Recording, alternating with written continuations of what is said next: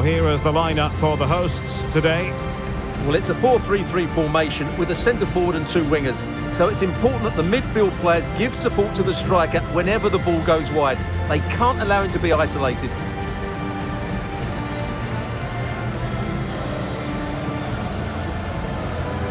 Let's have a look at the initial 11 for the visitors.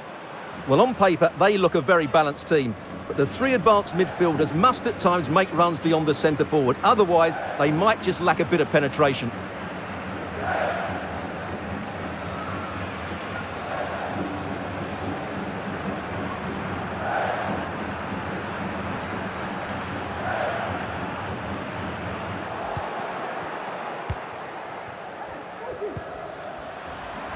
Real chance, and getting across to stop it.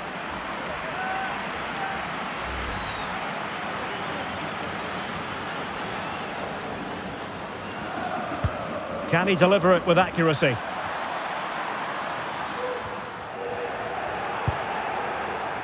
Well, not great on the accuracy front. Goal kick here.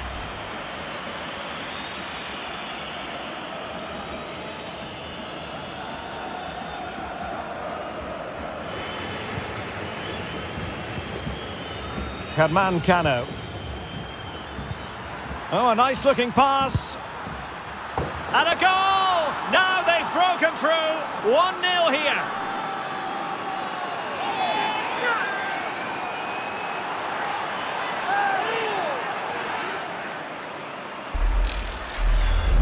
Well, let's see this again. This is counter-attacking football at its very best. And then what a finish. That's been hit with such power and pace. The keeper has no time to react. It's a brilliant strike. A real opening now. Oh, really sound goalkeeping. Well, that's such a good save, isn't it? How did he keep that one out? He's driven in the corner. Well, he was under a bit of pressure, but he'll feel he should have done a bit better with the header.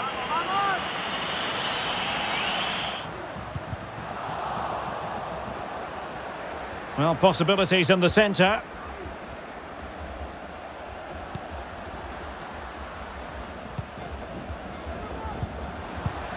Can he find the net? And the keeper more than equal to it. Well, a corner it is, and they know they've got to be opportunistic at this stage of the game.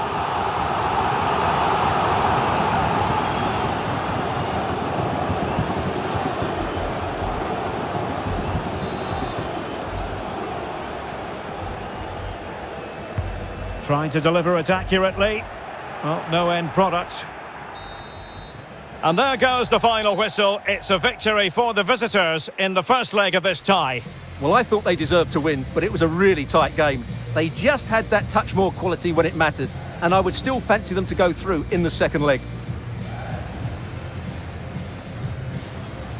And in the final analysis, a really positive performance from this man, Stuart. Well, he was a major reason why they won today. He was so reliable and he inspires those around him.